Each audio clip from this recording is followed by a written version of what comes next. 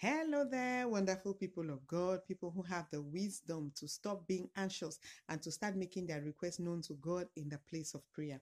Yes, because Philippians 4, verse 6 to 7 makes us to understand that we should be anxious about nothing, but instead we should make known our requests to God in the place of prayer. Warm welcome to your weekly gospel encouragement program, Meaningful 5 Minutes with Mommy Rita, where we use biblical tidbits to encourage ourselves amidst daily discouragement. We heartily appreciate you all for your views, your likes, your comments, your shares, your suggestions, your subscriptions, your positive feedback, even to Mommy Read's quotes. We pray that as you continue to do so, may God continue to take you a step ahead in all that you set out to do for kingdom advancement in Jesus' name. We've also been getting many inquiries with respect to what can be done to subscribe. Subscription is free of charge. All you need to do is scroll up this video, and at the bottom right hand side, you will see a button in red, subscribe, and you click on it and you are good to go. People have also been asking what it takes to comment or ask a question. Just scroll up the video you are watching, and below you will see the comment section, and there you can do what the Lord leads you to do for kingdom advancement in Jesus' name. May God bless you as you do so, because we have all become very aware of the fact that salvation was made possible because Jesus died on the cross of Calvary for you and for me. And so my brother, my sister out there, if you have not yet given your life to Christ, or if you have given your life to Christ but are still restraining or retaining ownership of some areas of your life, remember to make it right with Jesus while you still can, before it becomes too late.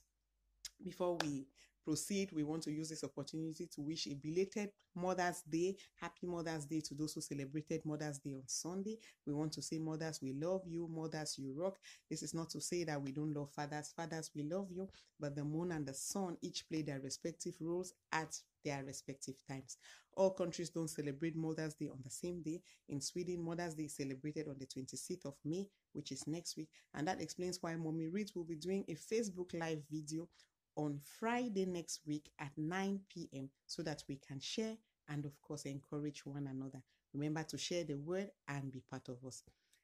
By the special grace of God, we've been able to share several topics from slots 1 to 125, the last being the fact that Jesus is knocking at the door of our hearts. And so it is time for us to open the doors of our hearts to let him in, for him to dine with us and us with him, so that our lives will be better than they were in the absence of Jesus. Don't let Jesus knock for too long so that he will not walk away. Praise the Lord. Today in slot 126, we have as topic, replace your worry with the word of God. Praise the Lord. Most of us, we are very conversant with what it takes to worry. And the Bible tells us in our main passage of today in Matthew 6, 25 to 34, that we should not worry about what we will eat, drink, or wear, and that by worrying, no one can add a single second to his or her life.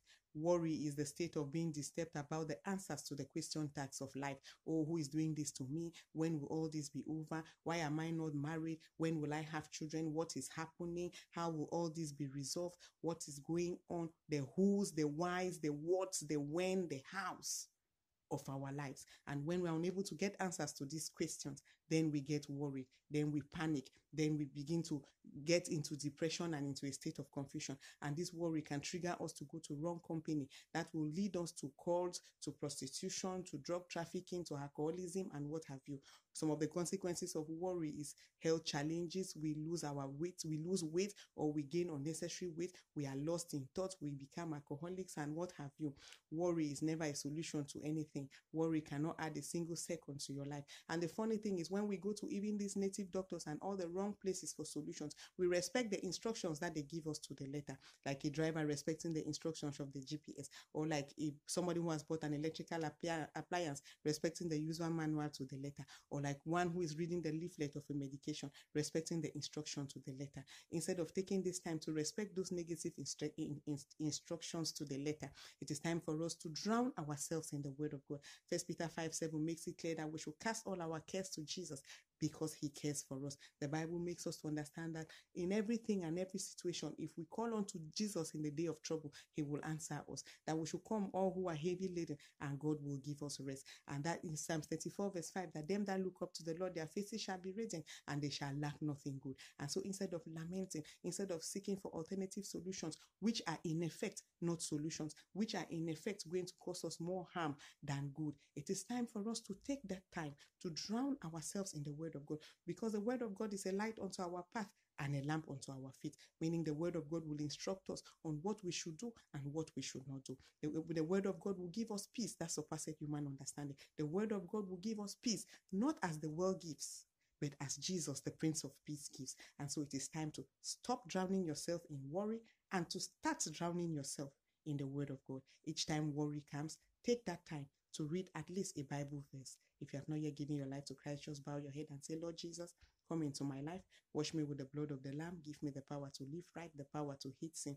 And behold, you will be transforming your worries into the promises, into the solutions that are grounded and that are placed in the word of God. Praise the Lord. Take the time to probe your Bible for a permanent solution to that situation that is causing you sleepless nights and causing you worry and pain. The Bible is the road, Jesus the code, sin the obstacle, and heaven the destination. Shalom, good people.